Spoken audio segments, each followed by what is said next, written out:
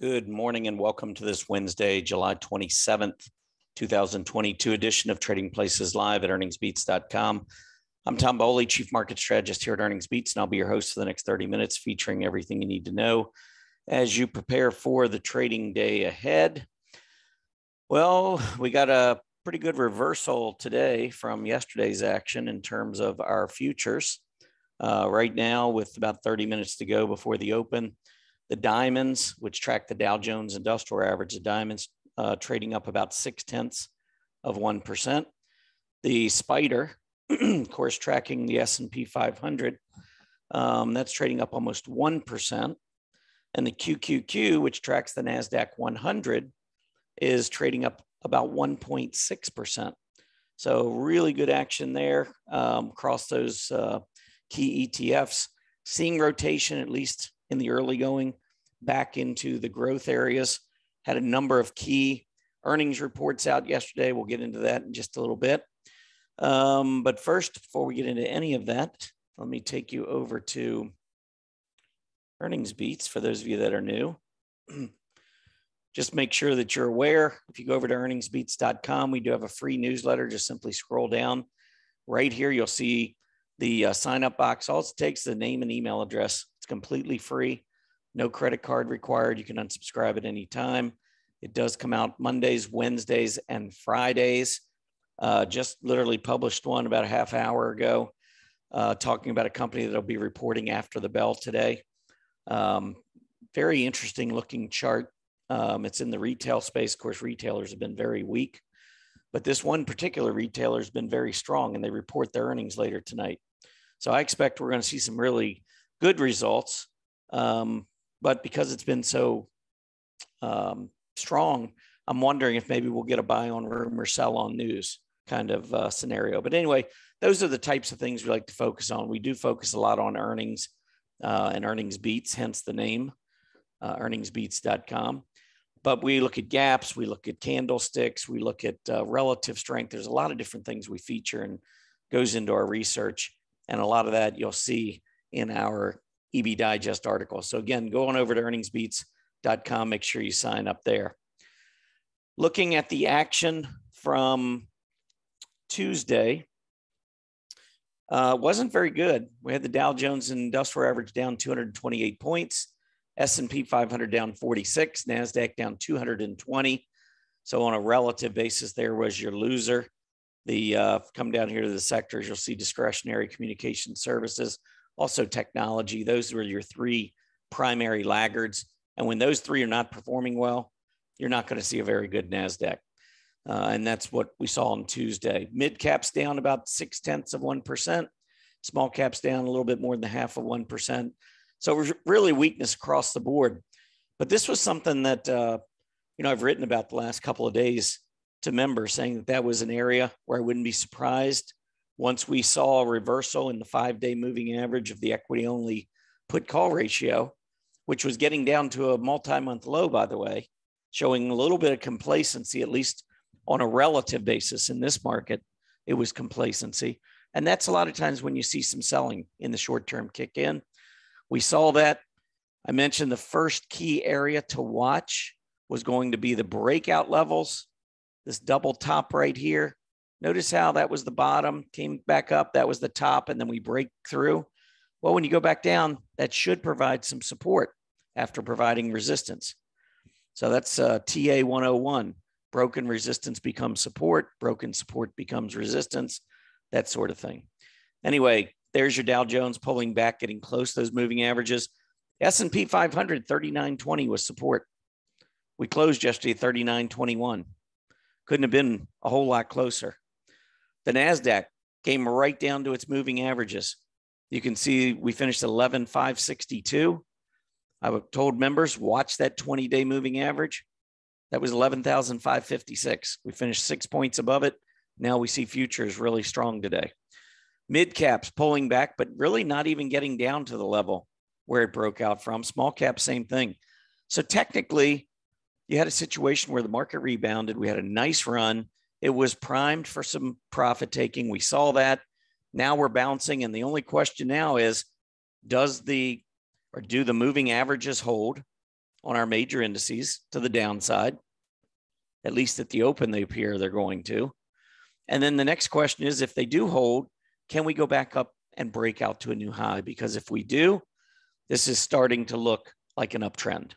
That to me would be the next confirming signal that the bottom was in June and that we are now trending higher.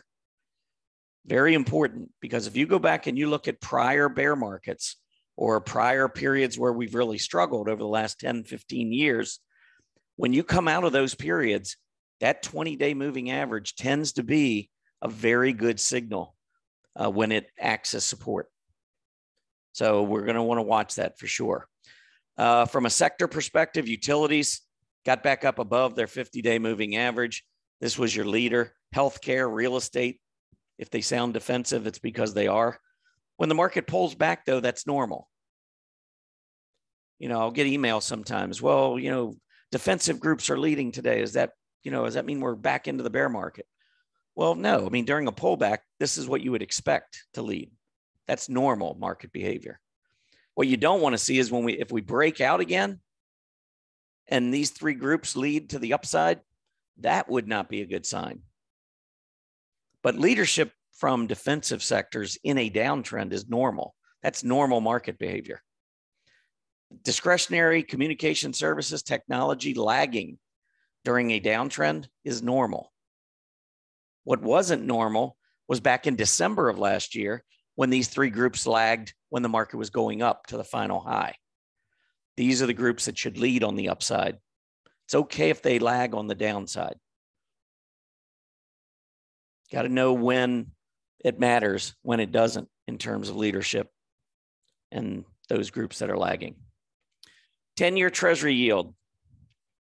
So we have we had the June durable goods out earlier this morning.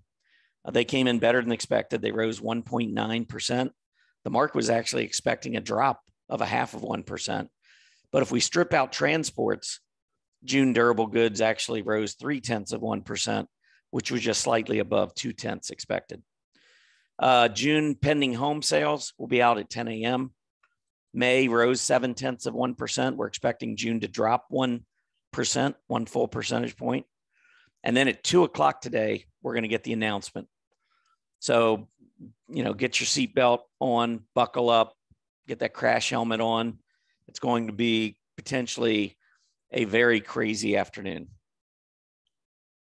And I always like to try and, kind of move back from the minute by minute picture on the chart, or even the, 10-minute or half-hour chart. I mean, we could see some really volatile action after 2 o'clock today.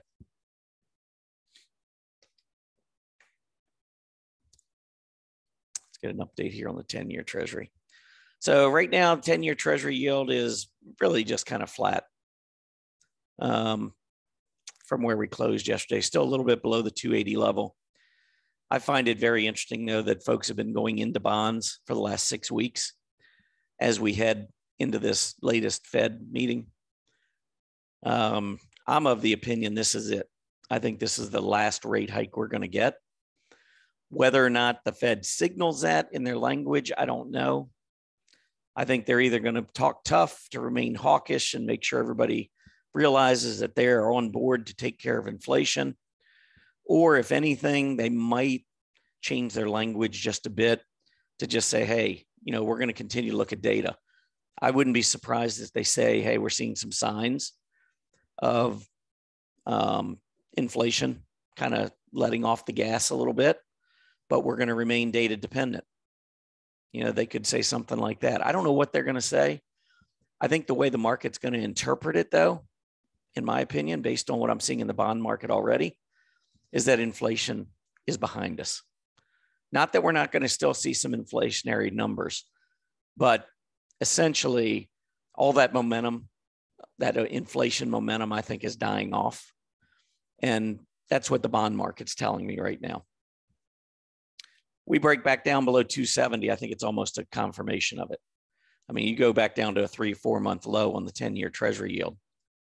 And again, I've said it before, I know some of you say, well, you say a lot of the same things over and over again. Well, I have a lot of different people that listen to my show every day. I can't just say something and assume everybody has heard it. This is really important to me because if you drop, you have to understand how interest rates work on both the long end and the short end. The short end is driven by the Fed. When the Fed's raising rates, your 1 month treasury yield is going to go up. Fed's lowering rates or backs off of the hawkish campaign, then you've got the 1 month that may start to pull back. The 10-year, when you start looking at the longer end of the yield curve, there's a lot of different factors. It's not about the Fed. I mean, the Fed maybe plays a little bit of a role, but one thing a long-term investor in bonds is going to be looking at is inflation. Because if they really are worried about inflation, they're going to demand higher yields. You're not going to accept a 3% 10-year treasury if you believe interest rates are going to remain at 6%, inflation.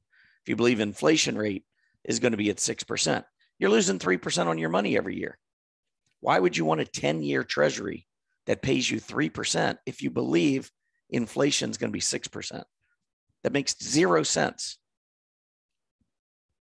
That's why when you start seeing buying of bonds, the bond traders are beginning to believe that the Fed is going to basically acknowledge that inflation is over. Now, they may not acknowledge it in this meeting, but they're looking forward. The bond market's looking forward and basically telegraphing to the Fed, hey, we don't see inflation as a problem. And eventually, that's where the Fed will go. Whether or not they go there today or not, that remains to be seen. That's going to be the interesting part. If they raise 75 or 100 basis points, and then they remain really hawkish, talking about doing it again next month, that could spook the market. We could see a big sell-off right after that. If they do as expected with the rate hike, and then they come back with some language that talks about, hey, you know what? We're going to be more data dependent going forward. We're not quite sure what we're going to do. And they don't provide any guidance. I think the market could interpret that as, hey, the Fed believes everything's done. They're not going to raise again. And that means blue skies ahead for the growth stocks. And that's what could happen at 2:00. We could be on one end of the spectrum or the other. And I don't know what they're going to say. Just be ready for some pretty wild action after 2:00 today. All right, moving on to the S&P 500. So yesterday we pulled back. Now here, I'm going to use this inspector. The open back on June 27th was 3920.76. 3920.76. That was the highest candle body we have seen since that June bottom. And by candle body, I mean open or close. Here we had price support right at 3,900. We lost it here, came back up. For the most part, we were really struggling around 3,900. And then just recently, last week, we went up to 4,000, went through 4,000. This has been a little bit of an orderly pullback, I would say. Yesterday's low, 39.10. 20-day EMA, 38.98, got within 12 points. And yet we came back up to close at 39.21, which coincidentally or not, held on to that price support. Now we see futures higher. If you look at the NASDAQ 100, here was the prior high, which was 12,157. There's 12,125. We came back down. We closed at 12,086, which is a little bit below this price, what should have been price support, but we closed just above the 20-day moving average, which was at 12,073.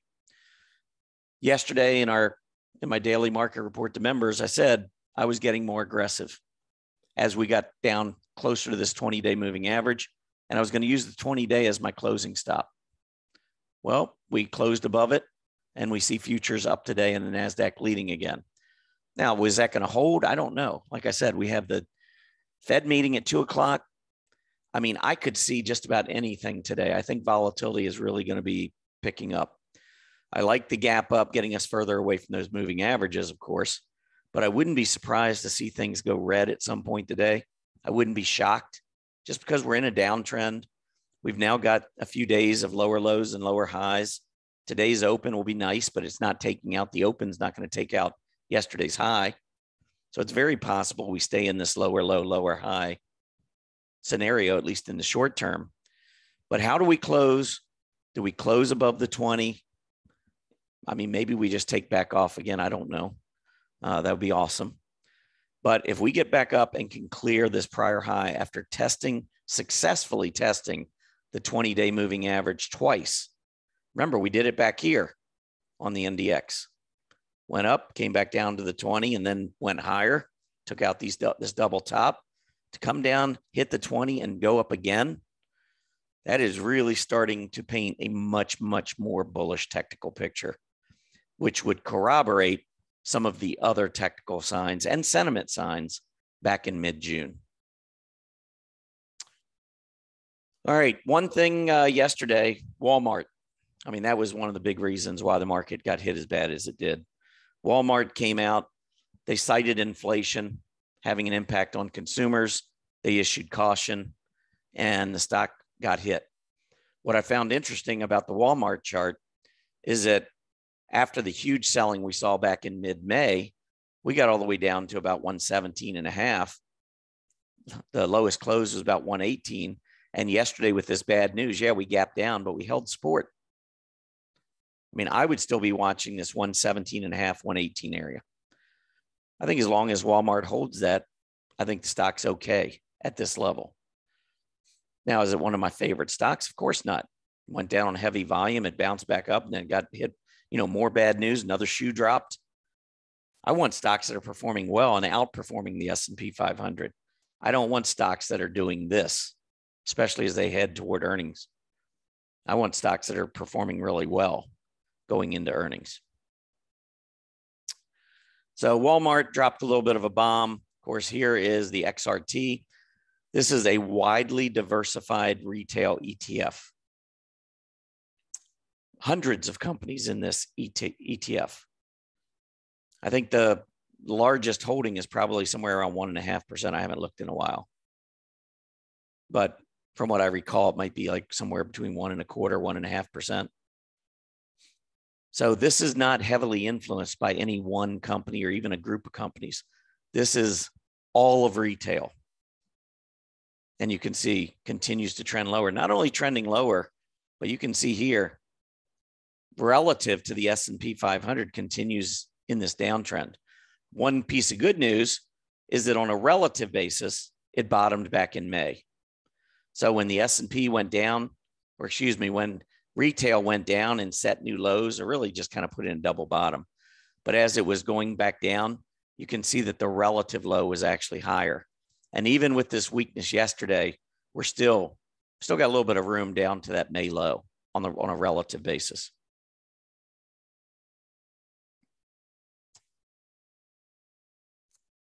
All right. I want to show you, yesterday in the daily market report, I provided a stock to members that I thought had a really good chance to bounce into the afternoon. It was MedPace. They reported earnings. They reported earnings that beat on the top line, beat on the bottom line, and then they issued some guidance going forward because of foreign exchange issues. Now, I looked at the stock and I liked it going into its earnings. I thought it was trading pretty well going into its earnings. I loved the AD line. So while it's been going up, that AD line's really been soaring, went to a 52-week high. So what that tells me is that early weakness tends to be a great time to go long MEDP.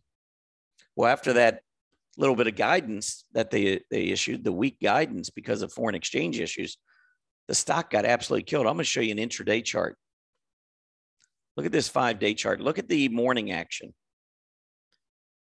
Now, I sent out, I did the actual, I put the chart in the daily market report to send out to members, literally almost right on the bottom. And I was just telling members, hey, this is a stock that I think could have a nice reversal. Unfortunately, I didn't actually send the DMR out for probably 45 minutes because I was writing the rest of the DMR. But look what this did. Now, it probably went out sometime around here because, again, it takes me usually an hour and a half to 2 hours in the morning to write the daily market report. So depending on at what point I put the chart in there, but I put the chart in right at around 10:45 from what I remember. And then it was probably 11:30 or so when the report went out.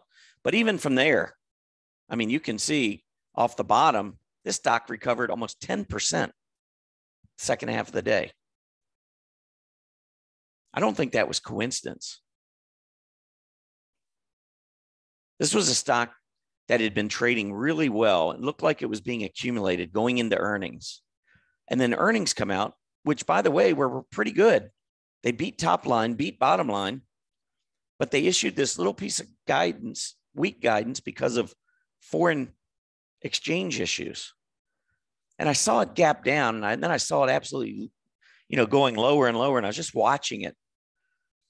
And if you go back to the daily chart and you see that it's got this strong AD line, that tells you that stocks with strong ADs tend to finish in their upper half of their trading range for the day. So this short-term inefficiency because of coming out with an earnings announcement, I thought was potentially setting up for a nice afternoon. Potentially. You got to keep your stops in play. You got to know how much you're willing to lose. But the other thing is you can keep your position size small if you're really worried about it, so that even if it doesn't work out, you're not going to lose a lot. Anyway, you can see that now on the chart. Looks like a pretty nice hammer on the 20-day moving average. So I thought, okay, well, what I'll do is I'll show you how you can use this information going forward. So one of the things we do at Earnings Beats is we keep a strong AD chart list. This houses probably, I don't know how many right now, maybe 400 companies that, in my opinion, have strong AD lines. One other thing that we do, and you can get this just by being a free Earnings Beats Digest member, is we publish these upcoming earnings chart lists every week so that you know every day what companies have reported since the prior day's close. So for instance, this upcoming earnings chart list, 7:26 after the market close, 7:27 before the market opens, this houses all of the companies that reported earnings yesterday after the close and this morning before the open. So if I run this scan, what it'll tell me is it's going to give me all the stocks that are reporting earnings, that just reported earnings, and also are on our strong AD chart list. So there's probably 400 on the strong AD chart list and probably 100 on the upcoming earnings chart list for either yesterday or today, yesterday afternoon or this morning. And by running this quick little easy scan, and you just do it by pulling up chart lists in your chart lists account at Stock Charts. So it's pretty simple. Anyhow, once you run this scan, it'll give me all the stocks that just reported that also have strong ADs. And so when I run it, there they are. I have 22. So this just narrows down the list of companies that just reported and have strong ADs. Now, why would this be good? Well, first thing I would do is just maybe save this into a new chart list. We'll call it 999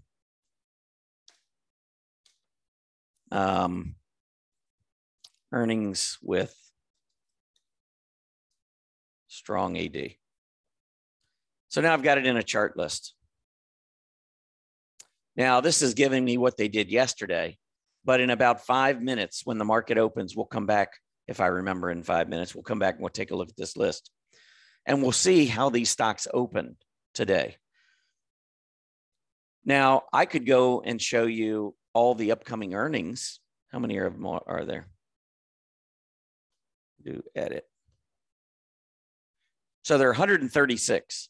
So I said there were like 400 strong AD. There were 136 upcoming earnings, earnings that were just reported. And if you combine those two chart lists, those 22 stocks that I just saved in that chart list are companies that are on both of these chart lists, okay? But what I can do is, once you have this downloaded from the EB Digest, again, it's a great free newsletter. I mean, who else gives you all this information summarized in one location? This is free. So you can now take this when the market opens, and it's going to tell you which stocks have done well and which ones have not at the opening bell. This is giving us yesterday, so this isn't really critical.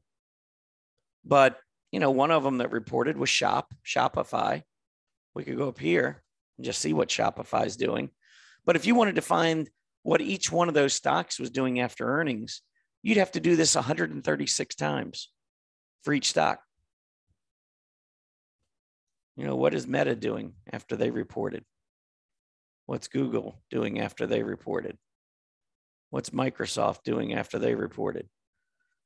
I mean, if you want to do that 136 times, you can. Or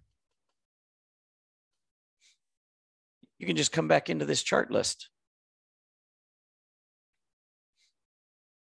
And here they all are on one chart list, saved, ready for you.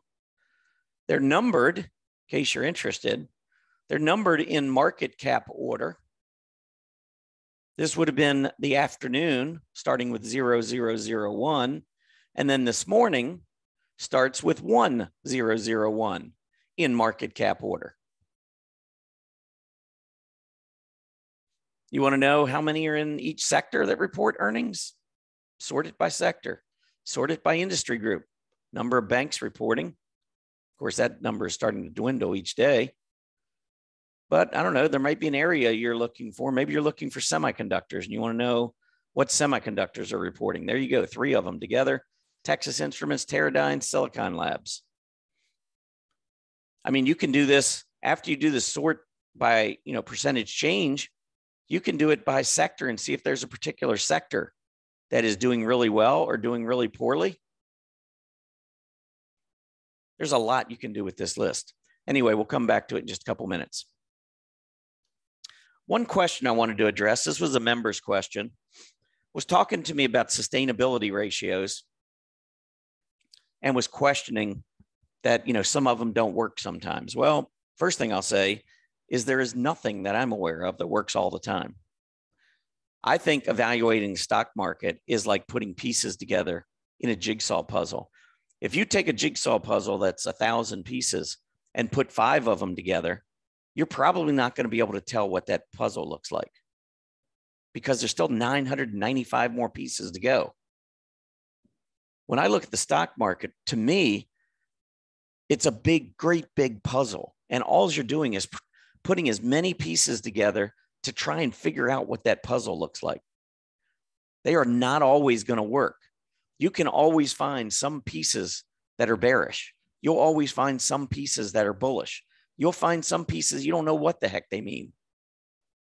What you're trying to do is put as many of the pieces together as you can to come up with the narrative and what the story, what the market is telling us. So as far as the sustainability ratios that I use, you know, sometimes they might be right, sometimes they might be wrong. But if most of them are heading in a certain direction, I'm going to feel pretty good about what I'm seeing in the market and what I'm seeing in terms of my sustainability ratios. But the main question that came up was, you know, I've talked about the XLY, XLP being one of my favorite ratios. Well, it is my favorite ratio. It's my favorite intermarket relationship to look at. And the reason, not only does it make sense technically looking at the chart, but it also makes good common sense. It's consumer discretionary versus consumer staple stocks. And the reason why it's so important is that consumer spending makes up 2/3 of our GDP. Wouldn't it be a good idea to know where that spending is going? Is it going into discretionary? You're not going to spend on discretionary items unless you feel good. That's when you spend, you know, If you're feeling like, okay, things are really going horribly, I don't know if I'm going to keep my job. The house payment, I got an arm, or, interest rates going up. My house payment maybe went up. Arm's probably from the distant past because rates have been so good. Everybody's been doing fixed rate. But my point is, if you're not feeling good about things, you might not want to go buy the $5 latte at Starbucks. You might not want to buy the new car. Yours is getting a little run down. You had it in the shop a few times, thinking about maybe upgrading to a new car. Last thing you want, if you're not feeling good about things, is another car payment. So looking at staples, on the other hand, you're going to buy no matter what. Staples are things that you need. Discretionary stocks sell us things that we want.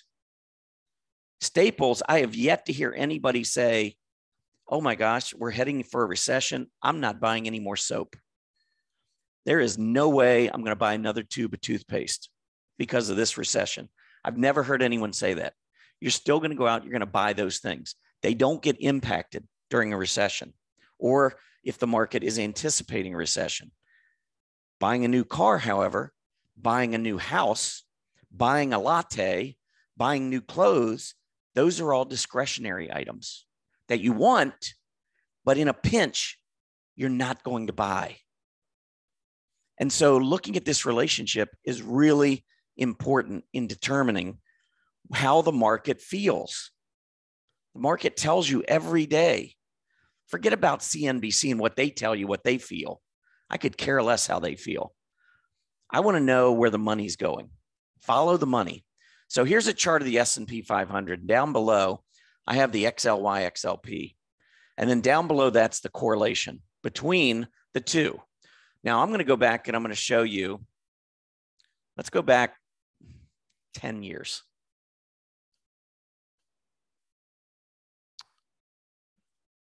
Look at the correlation. Now this is daily correlation.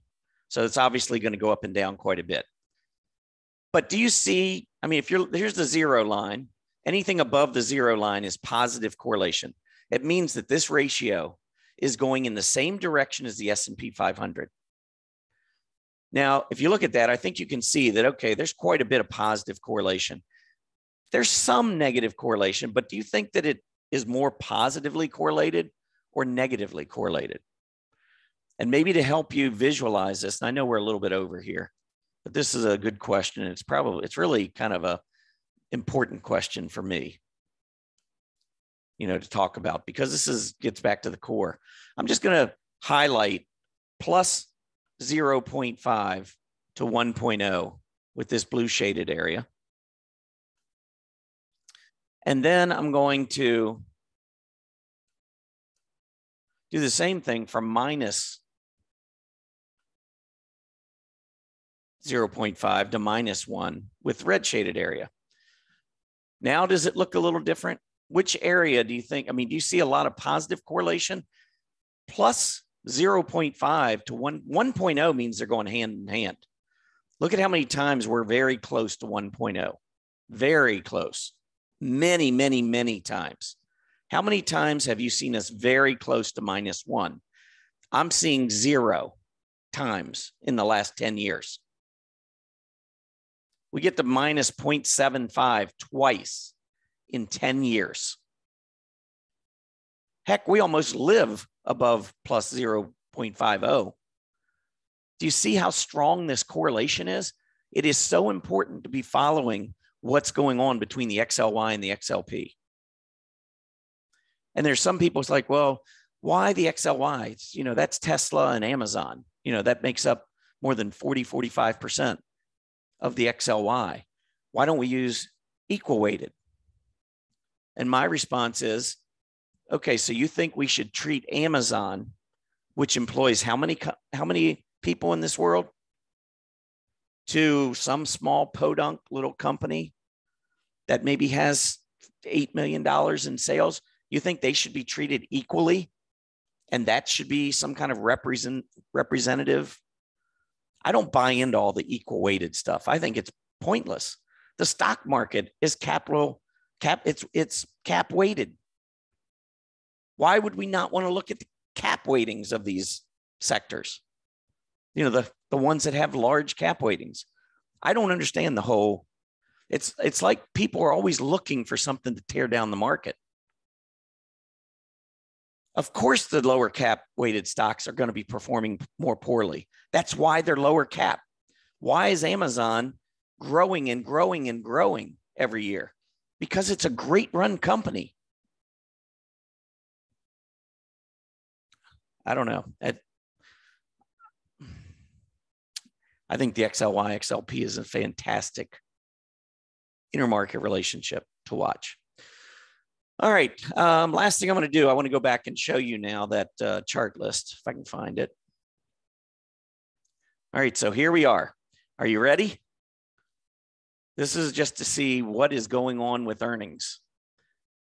So let's go do a update.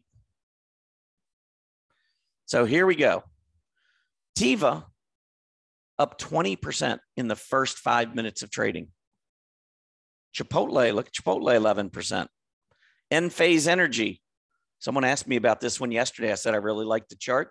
Up 9% pre-market. By the way, if I hit any of these pre-market or, when the market opens, I'd take my money. And the reason being, everybody's buying, market makers are shorting. Probably, I don't know what the number is, but I'm going to say 8 times out of 10, you're going to see lower prices on these stocks that gap up. Now, flip side, what's not working today?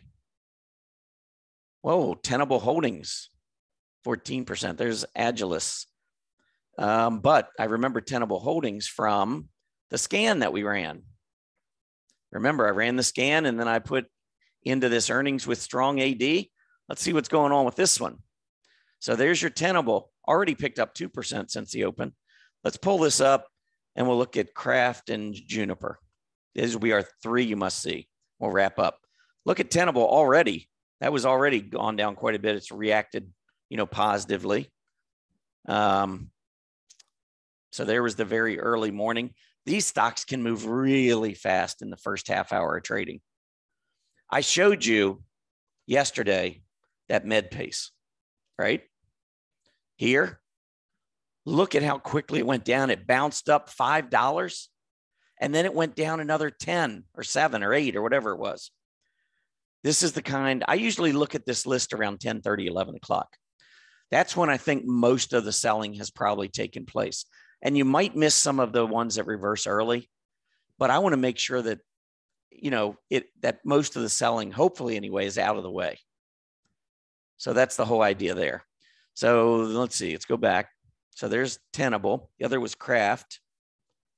See what's going on here. Big move down intraday. And then the last one was Juniper. That one's already recovering off of an earlier gap down, but I still would be careful getting in too early on these. The thing to watch, though, on these stocks is their AD lines. There's Juniper. Stock's been going down, but the AD line's been going up. What does that mean? That means that it tends to finish in the top half of its candle. Now, it's been gapping down a lot. It's been going lower.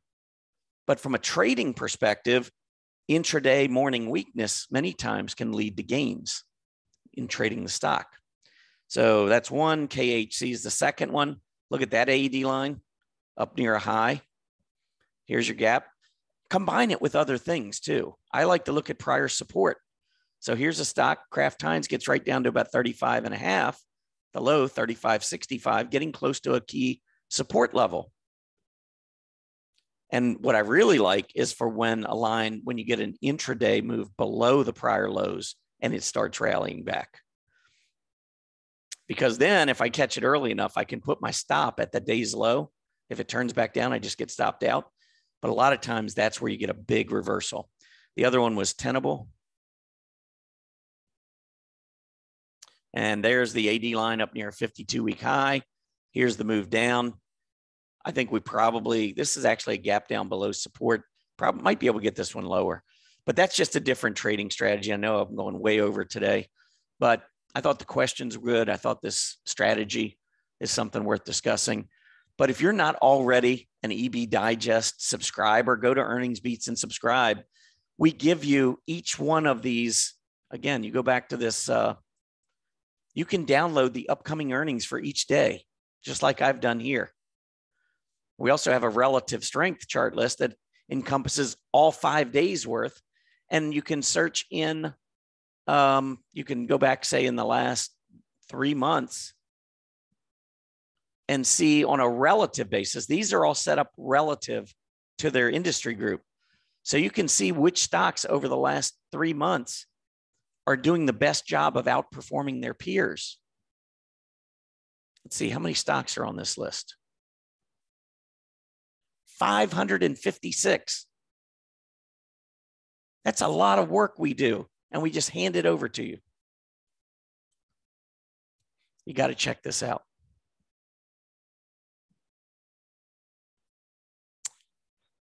All right, let's go back to the dashboard. Let's see what the market's doing.